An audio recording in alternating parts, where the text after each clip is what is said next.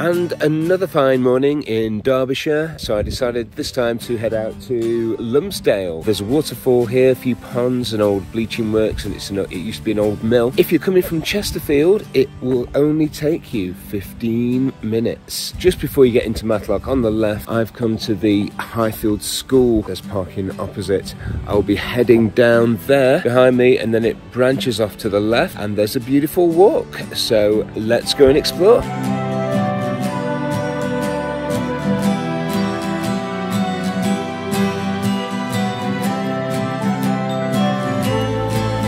Come to this fork in the road, take this left here, okay? All right.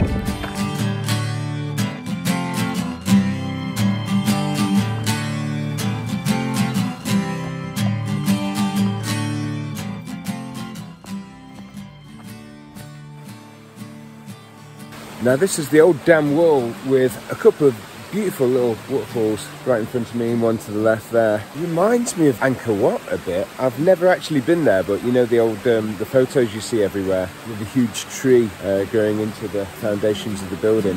Yeah.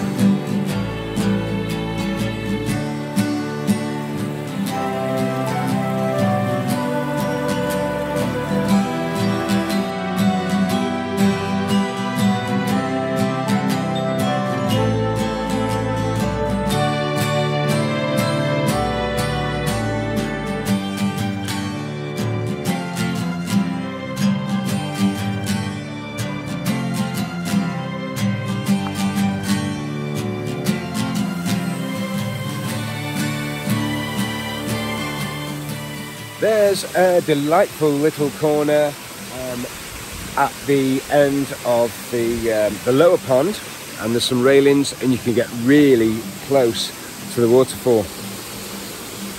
I might even try and get even closer with my drone.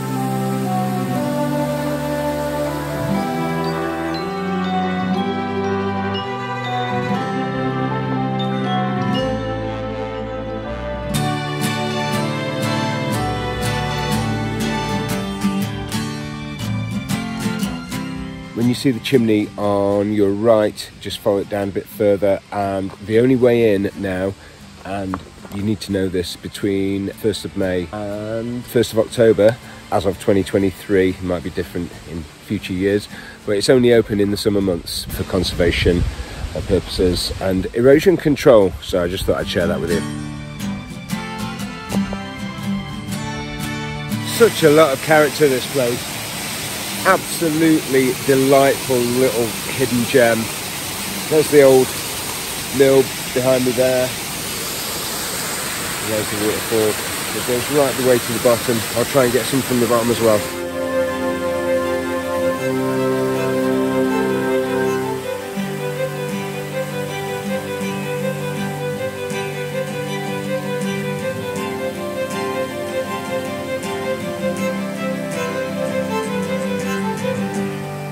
Wow, it would seem that Lumsdale is the gift that keeps on giving. Another part of the waterfall there, right down to the bottom.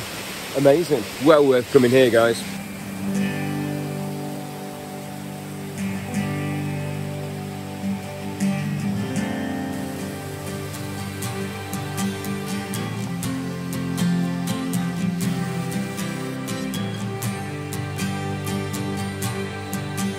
I've got to say, I've thoroughly enjoyed that. Last time I came was about 1.5 years ago. All the waterfall parts were closed down. So yeah, make sure you come between May and 1st of October, or you might be a little bit disappointed. Saying that, it's still absolutely spectacular.